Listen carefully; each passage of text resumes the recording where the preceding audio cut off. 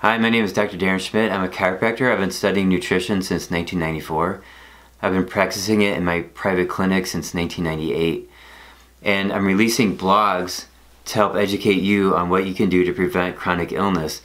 Along with these blogs comes a free ebook and a free online video course.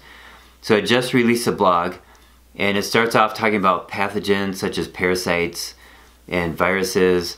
And there's other causes, but they lead to what's called a mechanism of chronic disease. And back in the 1930s, the founders of medicine described this really well. The information was lost after 1961.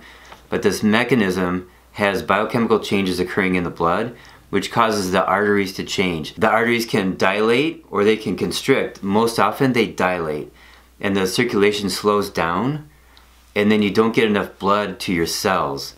The cells starve and they die. Now you can have hyperemia, which means that the arteries constrict, the circulation speeds up, but the results are the same. The cells can't get their oxygen and their nutrients, and they can't dump their wastes into the blood. So now the cells are starving and they're dying.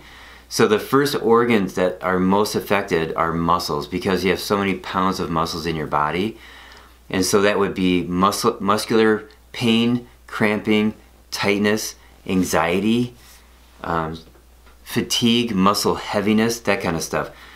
And that's just the beginning. So there are so many symptoms that come from the mechanism that's described in this blog, and you should know about this so you're not chasing symptoms.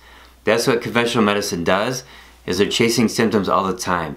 Here we're getting to the cause and we're addressing the mechanism.